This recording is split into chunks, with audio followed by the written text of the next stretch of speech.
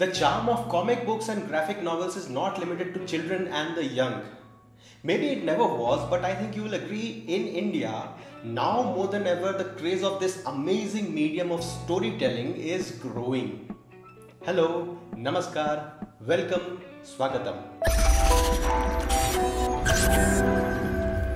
First of all, to clarify, what I am talking about is not the mainstream superhero comics like Marvel and DC. Those and their adaptations exist in a completely different dimension. I am talking about limited series comics, graphic novels, etc. Today's talk comes on the back of the trailer release of Charlize Theron starrer Netflix film The Old Guard. The movie is set to release worldwide on Netflix next month, so this is not a review of the movie. But after reading the 5-issue first volume of the comic book on which this movie is based, I thought it is worth a discussion with you. Just a few days ago, we talked about another comic book adaptation on Netflix, The Last Days of American Crime. And a few weeks before that, it was Extraction. Last year, Netflix aired The Umbrella Academy. It was a series which was good in a light but spooky kind of way, but resembled the X-Men universe all too much for my taste. There was Polar, the movie starring Mads Mikkelsen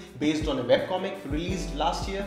Not to mention The Walking Dead, Lucifer and iZombie, which are basically network shows now streaming on Netflix. Kinda seeing a trend here, isn't it? That is not to say that these comic book and graphic novel adaptations are bad, but well, they aren't exactly queuing up to become cult classics or something either. So now we have The Old Guard, the comic by Greg Rucka and Leandro Fernandez, published by Image Comics.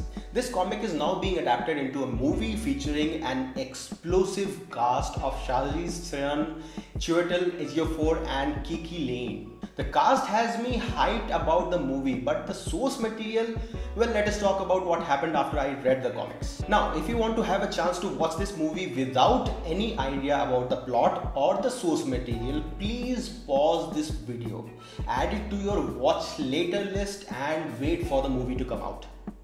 So let's proceed. Right off the bat, let me just tell you, I found the premise of the story to be quite good.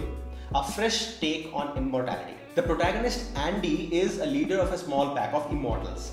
They mostly keep to themselves but do deploy their skills for contract jobs. Because, well, having secrets, maintaining hideouts and safe houses and weapons, lots of weapons, it takes money. Their immortality is unexplained. They don't know how it came to be or how they can sense others with the same quality, the same immortality.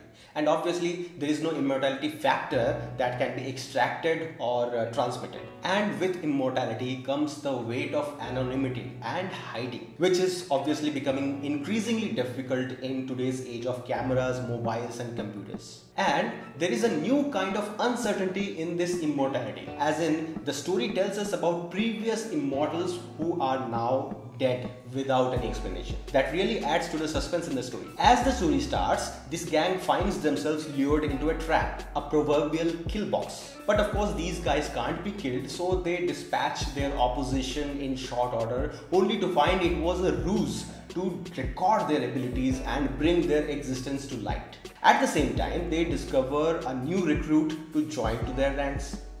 What follows is an action-packed journey into finding the responsible person and making them pay. As it stands, the climax and the twist are quite predictable and kinda cliched. When someone discovers an immortal, his primary thought would be to try to get the immortality extracted from them. There is a betrayal also in this story, and again, quite run-of-the-mill motivation.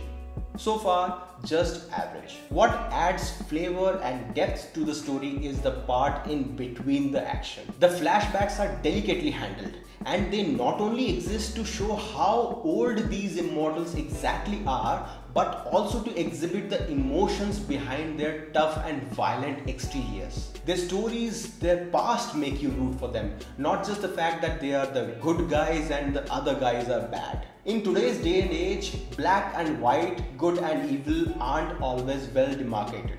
It is all a matter of perspective.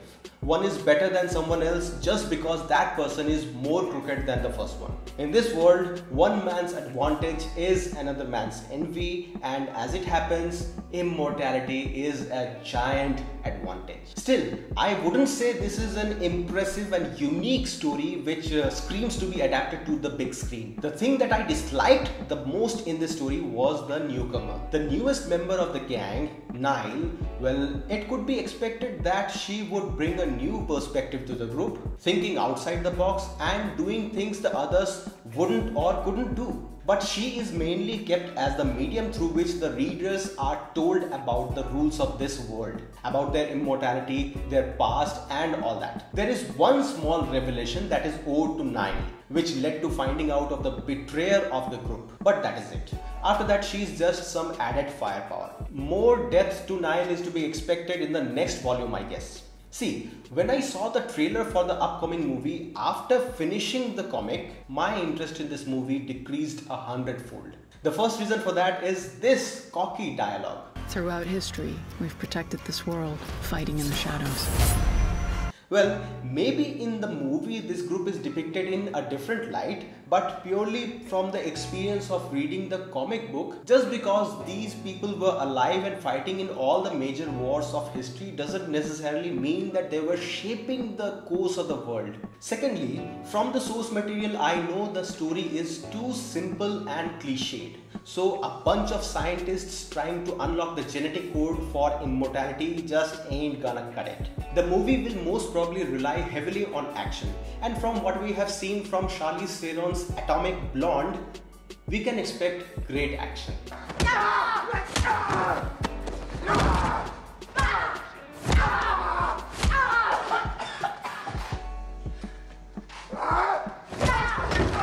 Especially with that cool two-sided axe that her character Andy wields.